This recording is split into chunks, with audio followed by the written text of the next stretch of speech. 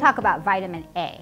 Sure. Because from what I understand, vitamin A kind of gives your white cells, those fighter cells, I should say. Natural killer cells. The fight. Yeah, that's exactly right. So when you think about this as a virus, so you're looking at what are things that actually naturally fight viruses, and vitamin A is one of those. Has a strong affinity for the respiratory tract, for the skin, for the eyes.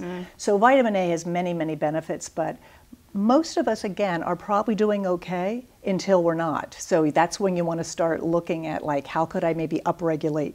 Most of us need about 5,000 international units of vitamin D a day. So like animal products are naturally going to be a little bit higher. And then vegetables, like, this is beta carotene, this has to be converted to vitamin A. But if you were to take carrots and throw a little butter onto it, that would be a great example of a food that's going to give you a nice quality of vitamin A. So you're going to get the beta carotene. This has got vitamin A in it. Vitamin A is really rich in liver. So whether it's chicken livers or beef liver or lamb liver, I know I could see by your face that you're not a big fan. What if we don't want to eat the liver? Yeah.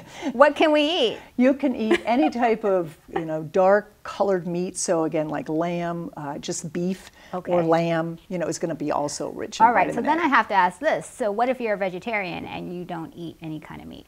How can you get your vitamin A? You're going to get most of yours from your plant foods. Okay. So, you start looking at things like carrots and eggs. Well, if you're not, if you're a vegetarian, you're probably not going to be doing an egg.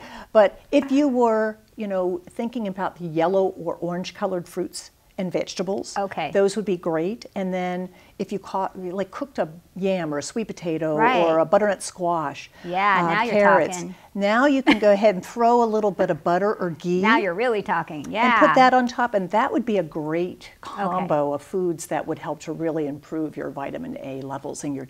Okay, so Jeanne, I brought some stuff. Now I do this green shake in the morning, and this is just.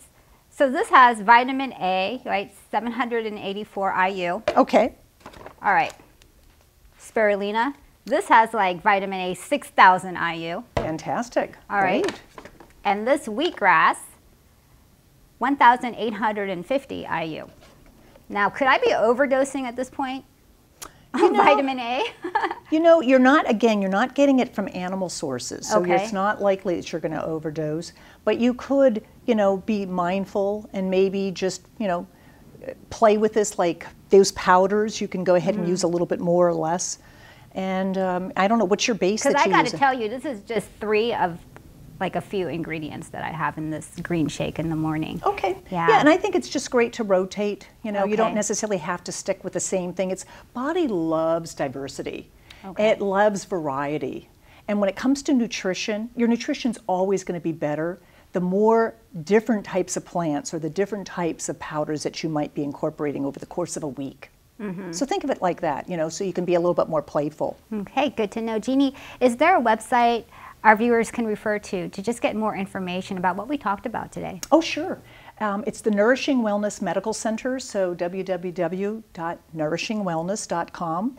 And we'd be happy to answer any questions. So people can just go ahead and send a question if you're interested, and I'll be glad to answer it for you. Oh, how convenient. Thank you. And thank you for being here today. Thank you. I totally enjoyed it. Oh, I had such a good time. You're very welcome. And don't forget to check out elsegundo.org for all the latest and accurate information on COVID-19.